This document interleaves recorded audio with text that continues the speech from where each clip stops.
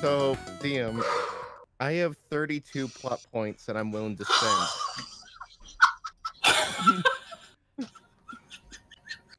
I'm listening. Oh my god! He has so many plot points, I'm jealous. I have 4. I will donate to that. Willing to just for one punch to be delivered to Victor to not only stun, knock him unconscious, bury him neck deep into the ground. I will add in 2 plot points into this as well. Those are my only 2 that I have after these 2 years of campaigns. Okay. I want to. I'll donate my 4 if he needs it. If I understand this correctly, you guys are willing to donate the remaining plot points. That appears to be about 38. Is that what I'm hearing? How many do you have, Frick? 32? 32. So 6, yeah, 38. Okay, Yeah, 38 plot points into a single punch from Frick. I'm trying to decide how many dice he should be allowed to roll for this. I will let you roll 10 d20 for damage. For the damage? For the damage. Oh, come on. Because I am intrigued. I am intrigued by this. It basically Frick is to deliver his own form of smite. Yes! Frick, I'm not going to say how this ends. Just describe the punch. So, And for the record, you have as much liberty to go about this as any way you want. so what I imagine, since he does have access to his wings, he just takes off, and it is where he basically like primes a Superman like punch, and is to the full extent as he can up, same coming down,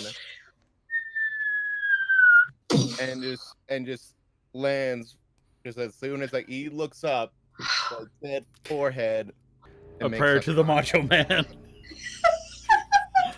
That was literally a monk's smite. Power of my Lord Macho Man! I believe that was worth 10d20.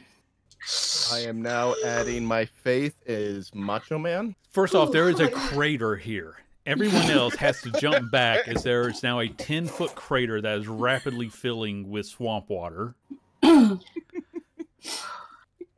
Do we have to jump back, or do we get flown back by the force of Macho Man? The power of Frick compels you backwards. This is exactly the sort of thing why I originally gave plot points, was to allow you guys a certain amount of creativity. And the power of Macho Man was behind it. I imagine Frick flies up above the mist. Oh, yeah.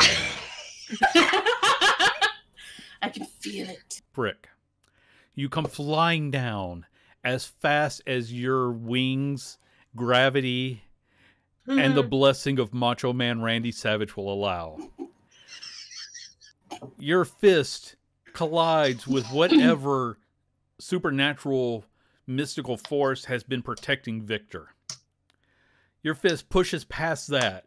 You feel bone crack under your fist. You feel brain splatter as your fist goes through this man.